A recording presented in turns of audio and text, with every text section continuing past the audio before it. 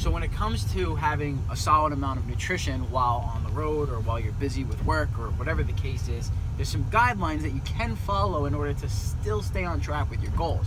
Well, what I find actually is very common is that people make the excuse of, I don't have time very often, especially when it comes to managing our eating habits.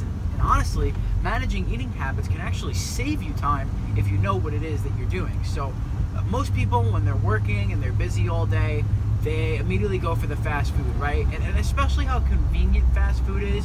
It's really easy to get a burger, it's really easy to get a chicken sandwich, fries, all that stuff.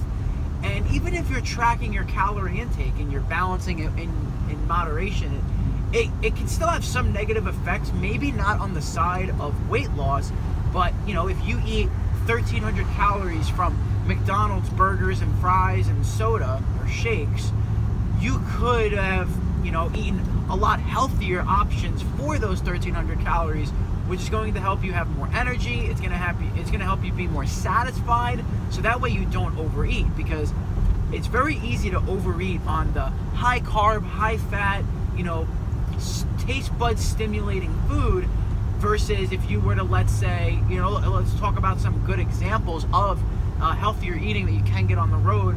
Chipotle is a great option. You can get a bowl, you can get as much rice as you want, you can get as much salad as you want. You can pretty much get a salad anywhere that you go. You could go to any fast food place and you can get a salad. Particularly Wendy's has the best salads. So definitely you want to try to plan some of these things out. You could go and get a smoothie, find something that's grilled chicken, find something that's low in sugar.